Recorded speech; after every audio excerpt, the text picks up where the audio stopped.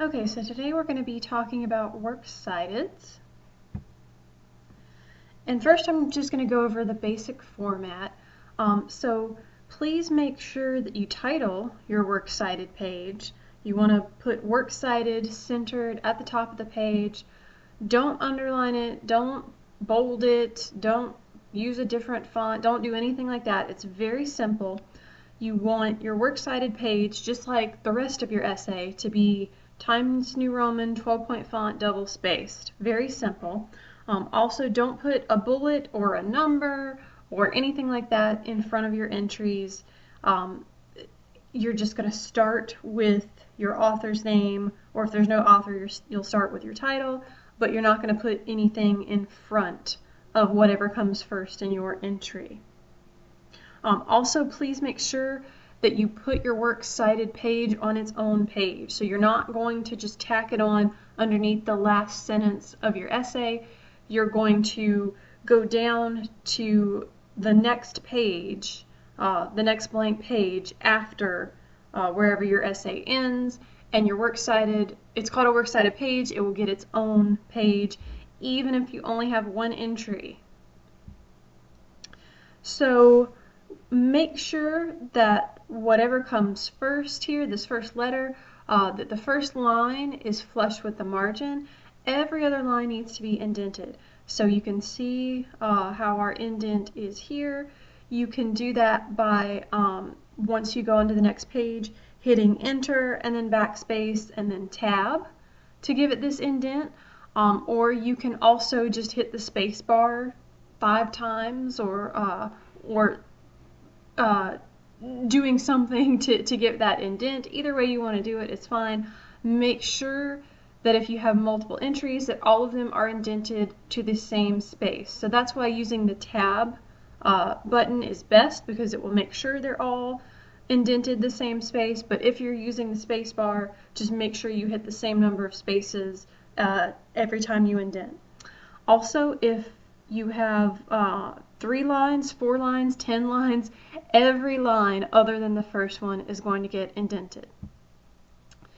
When you have multiple entries, you're going to alphabetize them based on whatever letter comes first. So if it's an author's name, just the first name, or sorry, the first letter of the last name.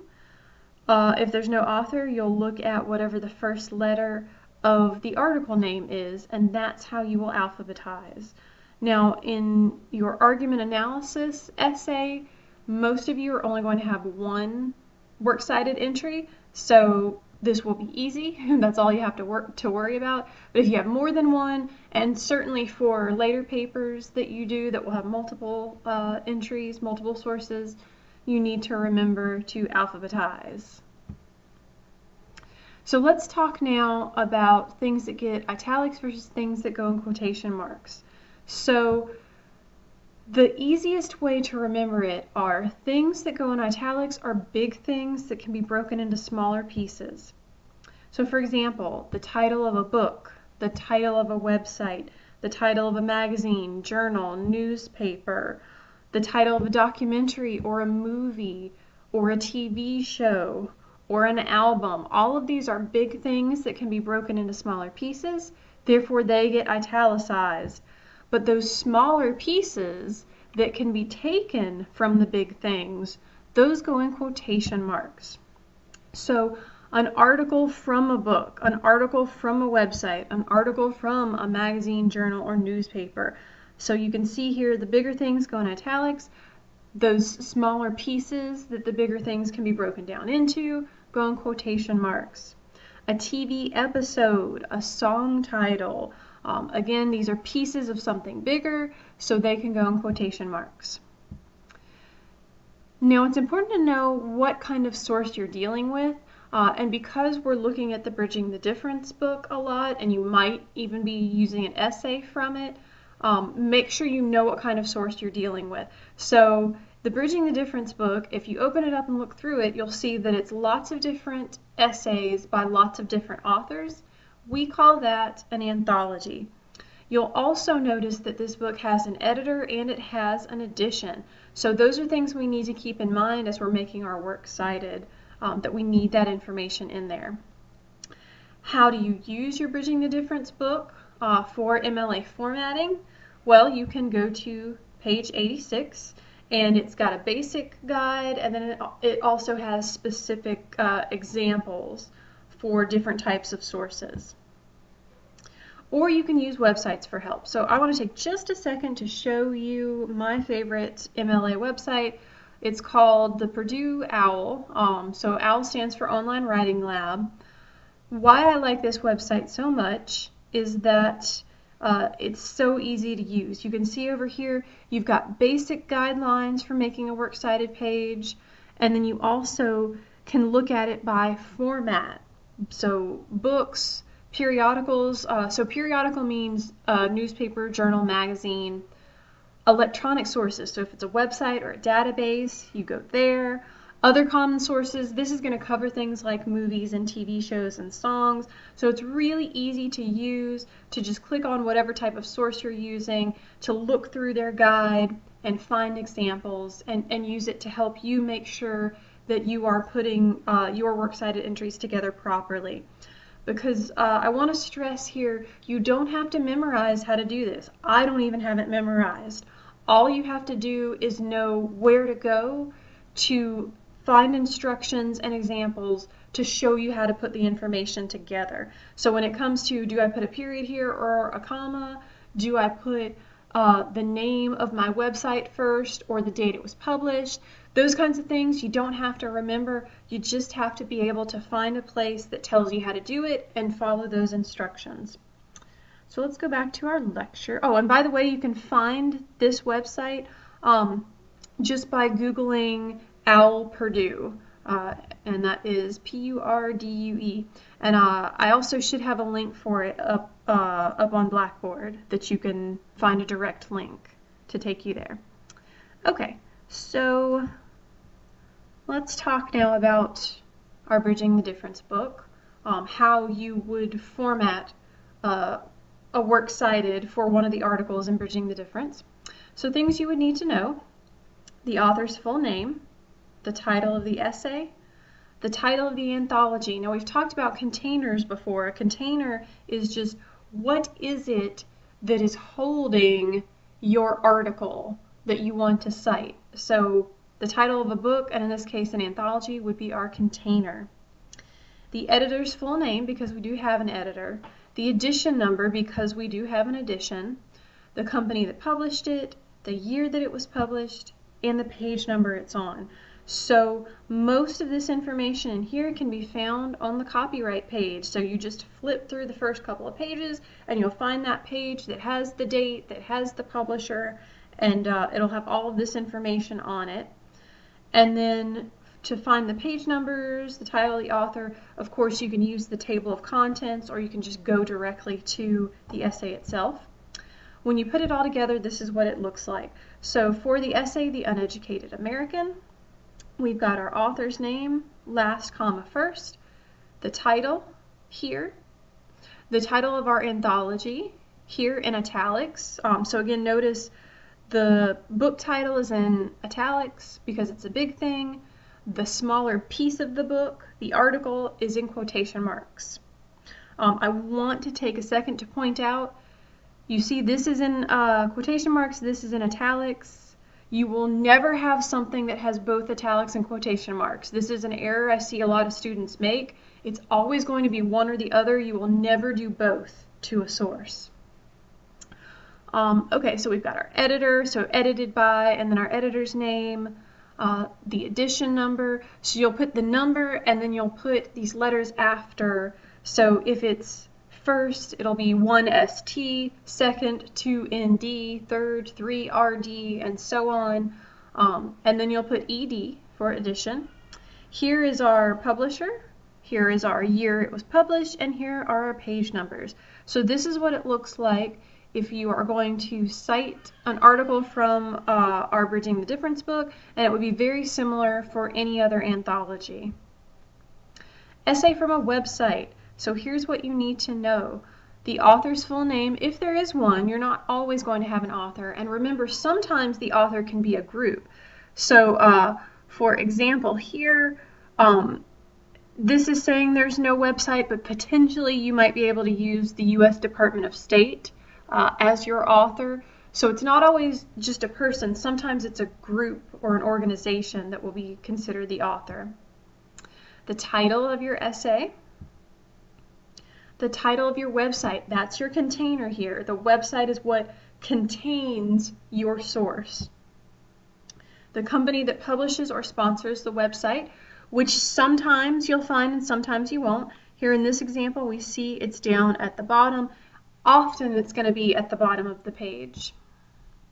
The date the article was published, which again you may or may not have. If you do, put it in there. If not, just leave it out. The URL, so that's going to be the www.whatever.com.org, .gov. So you can just copy and paste the URL directly from your search bar into your paper. Please remember to unhyperlink it. So hyperlink is when it underlines and usually turns blue your web link when you put it into your paper. That is not MLA format. It should not be underlined and it should be in black font, not blue. So the way to fix that, you can often just hit the backspace button if it hyperlinks it, and that will undo it. Or you can right click and say unhyperlink. So that's how you fix that problem. And then finally, the date that you accessed the website. So here's what it looks like when you put it all together. We're using that same essay, but now instead of looking at it being published and bridging the difference, we're looking at if we'd read it online in the New York Times.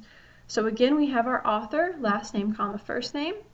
The Uneducated American, our article title in quotation marks. The New York Times is our website. That's going to be in italics. Now, why do we have this twice? Because the New York Times is the name of our website, but it's also the publisher of the website. So website name gets italics, publisher name doesn't. That's why we've got it twice, once in italics and once not. Then we've got the date that it was published. So we're going to put it in this format, day, abbreviated month, year. And then we've got our URL here. And at the end of the URL, we're going to put a period. Then we'll put accessed, and we'll put the day that we looked at it. So this is what it looks like when you put it all together. Okay, let's talk about documentaries.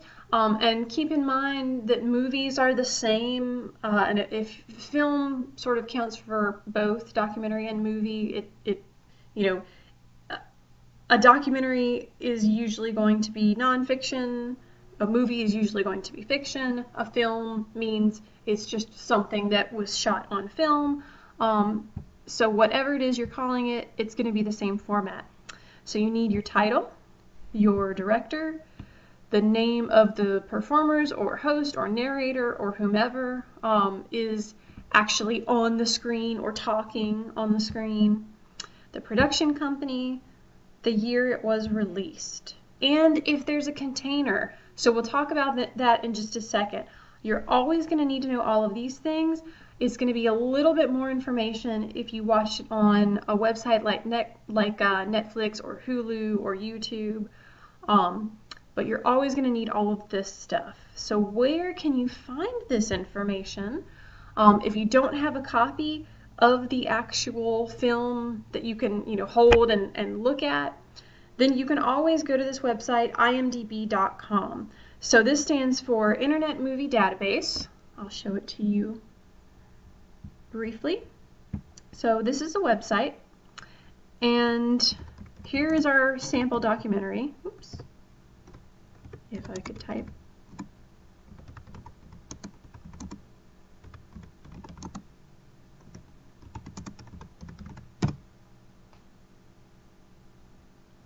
So we type in our movie, we find it here, we click on the link, and it will give us all the information that we need. So we can see up here, it's from 2008.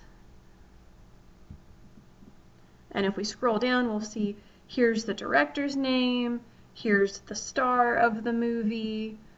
If you scroll down even further, down to here, we'll see more information,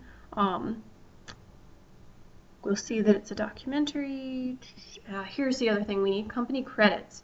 So this is the company that made the movie. There's several listed here. There's often lots of different production companies that contribute to making a movie. All you need is one of them to list on your works cited. So I usually say whatever comes first, just take that as your company name. Don't do it in this format though. Don't write Weinstein Company, comma you can just write Weinstein Company. That's fine. So let's go back and see what it all looks like when we put it together. So we've got our title here in italics because it's a big thing. Then we're going to put directed by Morgan Spurlock. That's our director. Performances by Morgan Spurlock because he is both the director and the star of the movie. Weinstein here, or you could put Weinstein Company. And then the year that it came out. Now, if you have a container, you're going to include all of the same information that we had above, but then you're also going to give the name of the container. Again, if it was Netflix or Hulu or HBO Go or YouTube or whatever it was, you'll put the name here in italics, and then you're going to put the link to the actual film after it. So that's what it will look like. You can also, if you're watching it on your television rather than online, I think there's a document number that you can get, or an ID number for it. So that's another option to put on here if you don't have access to the actual link. Television shows are going to be a little bit different. You need the title of the specific episode, the title of the show itself, the network or station that it was aired on, the date that it was aired, and again a container. If you're watching it through Netflix, Hulu, HBO Go, YouTube, something like that, again that's just extra information you'll want to add. So here's what it looks like. Oh, and again, you can use imdb.com to find this information, or you can Google the title of the show, and you can often find websites like tv.com that will list all the episodes and give you all the information that you need. So here's what it looks like. If you just watched it on TV, you're going to have title in quotation marks, and title of the episode comes first. Then the title of the TV show in italics, then the network, comma, and then the date that it was aired. Now it doesn't matter if you watched it on a different day, so you can find the original air date and put that, or you can put the day that you saw it when it was on TV.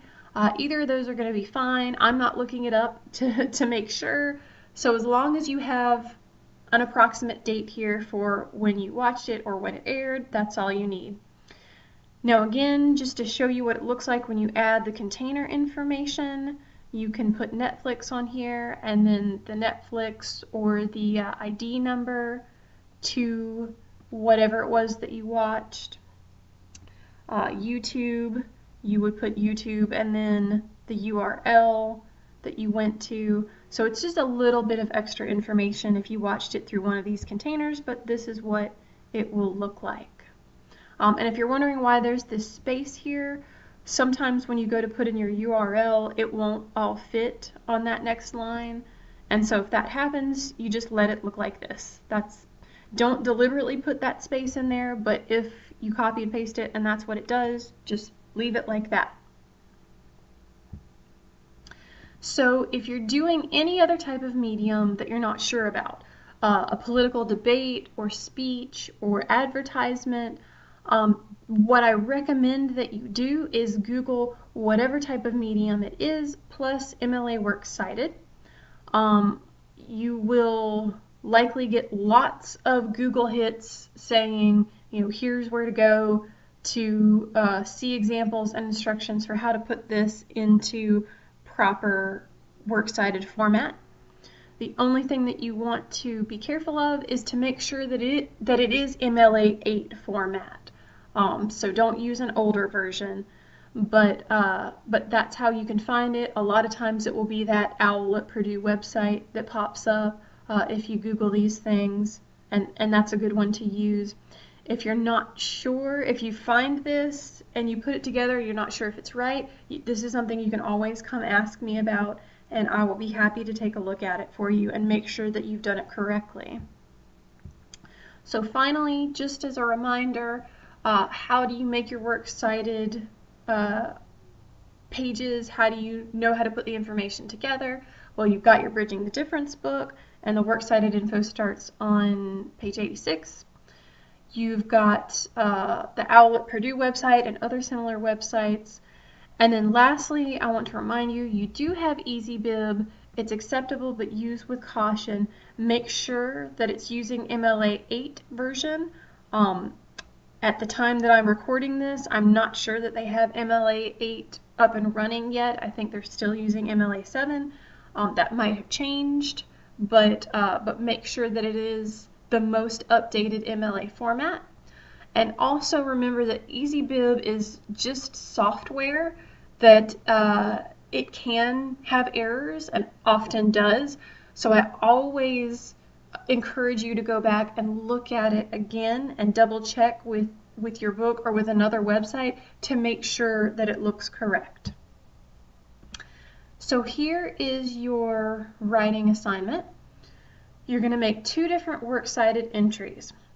So the first one is going to be for the Let Them Eat Dog essay, and I want you to cite it how you read it. If you read it from Bridging the Difference, cite it as an essay from Bridging the Difference, and if you read it as an article off of the Wall Street Journal website, cite it in that way. And if you need a reminder of how to do that, just rewind this video. It shows you how to do both of those things. So don't forget that that's there.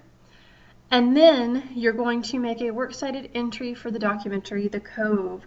So for that one, don't forget, you can go to IMDb and find all the information that you need, such as director, performers, year it was released. So that's how you find all of that stuff. So make a works cited entry for both of these things. We'll talk about these in our next class and make sure that you've done it correctly. And as always, if you have any questions about anything, just send me a quick email.